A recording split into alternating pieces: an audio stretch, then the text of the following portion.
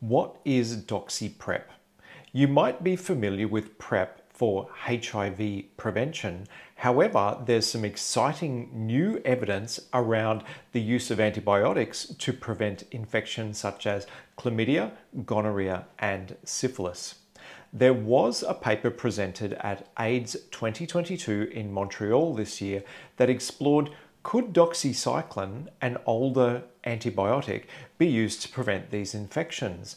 What was found that a dose of the antibiotic within 24 to 72 hours after sex greatly reduced the chances of these infections, including a reduction in chlamydia and syphilis that was very significant, as well as gonorrhea, but not quite as strong with gonorrhea. However, the reduction was at least more than 50%.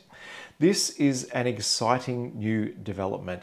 Of course, doxycycline's not perfect. It can hit the stomach a little bit hard, so I usually recommend have it with some food. That can help slow the absorption and reduce the chances of things like nausea.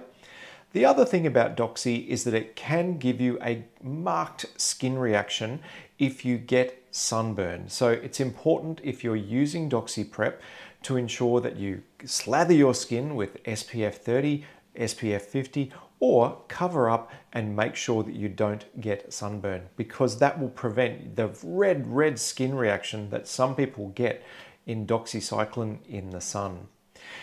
If you think that this is something for you, if you've had a number of STIs and you would like to reduce the frequency of those, have a talk with your doctor and they can talk to you about the options and what is available for you, not only to prevent HIV, but other sexually transmitted infections such as chlamydia, gonorrhea, and syphilis.